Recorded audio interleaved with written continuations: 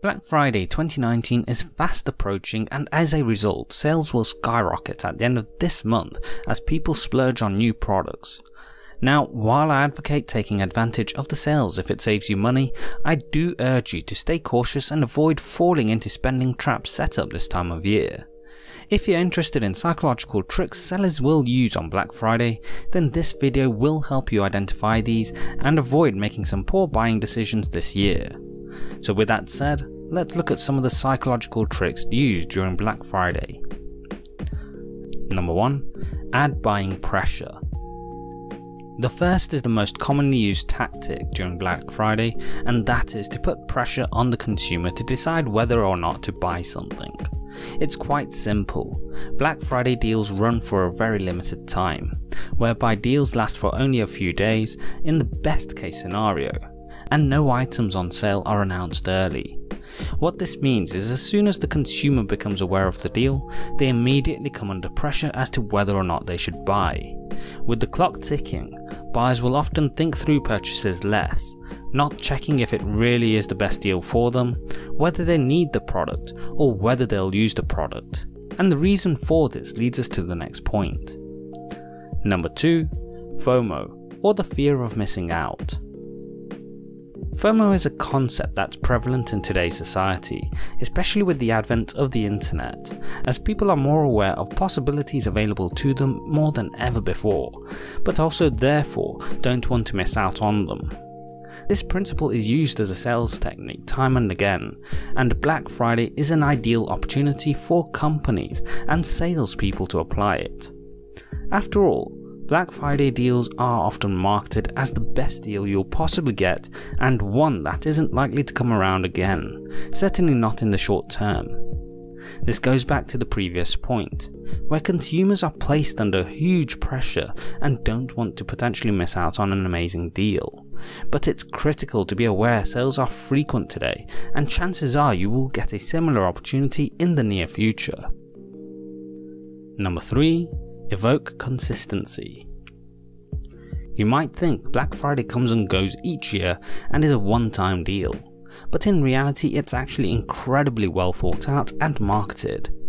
For example, many people in various industries will start talking about Black Friday early on, capturing interest on deals you might be able to get when the sales occur. From there, they will slowly buy into your trust and use a method of consistency to increase potential spending, initially in smaller sales before they build up to the main day.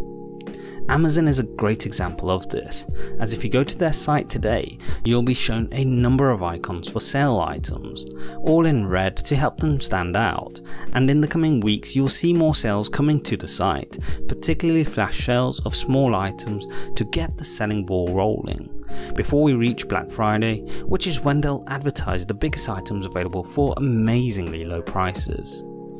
All of this works together to start consumers to start getting into the habit of buying early, and all of it will be marketed as seasonal purchasing, which most people will accept as the norm. Number 4. Build social proof. Companies will work to try and get you to buy their products by developing social proof to show they're in demand and therefore worth looking at. This is because humans naturally have a tendency to conform to mass behaviour, meaning if people see other people buying from a particular place or a particular product, they themselves are more likely to do the same. Therefore, many companies will target markets by building influence and social proof that they sell the best products and at the best price, often by working with companies that have an influence, or in today's world, directly with influencers online.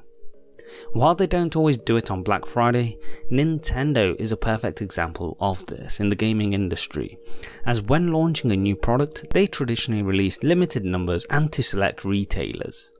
This results in long queues at the retailers when the product launches, resulting in it appearing as a product in incredible demand when reported to the mass market. Number 5. Offering perceived low prices. So there are two elements to factor here. That is the sale price and the perception of value from that sale price, as this can have a huge influence on the deal that people think they're getting. First, with the sale price, a product might be marked as extremely low at a discounted rate where you save 50% or more when you purchase it on Black Friday. Now, without getting into the legalities of the market's price, what's usually worth noting is that while the product is discounted, the product itself might regularly be put at sale prices through the year and thus might be available on a deal at a number of times in the year.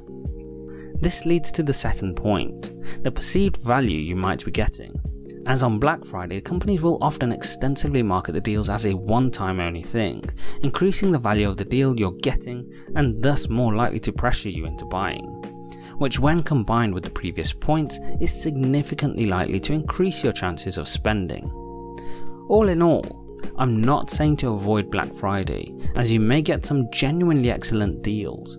However, do understand that many companies do use many psychological marketing and sales techniques to pressure people buying into items they don't need. So think clearly, really check the value of the deal you get, and spend responsibly.